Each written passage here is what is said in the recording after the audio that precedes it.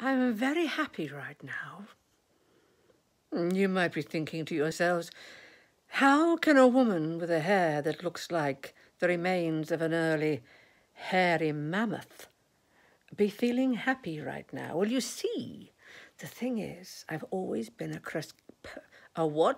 procrastinator. I think I was even given procrastination injections while in the womb.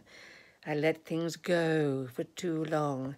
Hence, the mess that is my hair. But the reason I'm happy is because my hairdresser is arriving this evening. I've been a procrastinator all my life, and it hasn't served me well at all.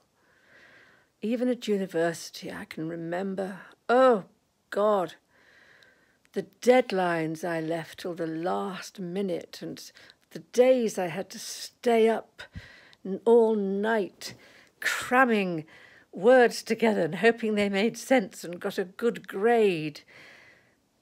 My mother actually said to me when I was pregnant, well, this is the only thing you'll have to finish on time, isn't it?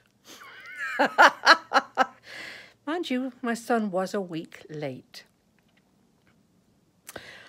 I'm only really waffling. I've got nothing much to really put across, no great wisdom, except to say I have begun at the grand old age of 63 to begin to work on the problem of procrastination. I wish I'd done it 20 years ago.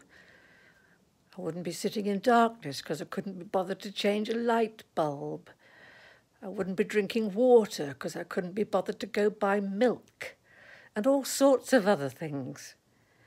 And so I suggest to you, looking at this example living here before you, that maybe if you are a procrastinator too, it's never too late to work on it. Take care.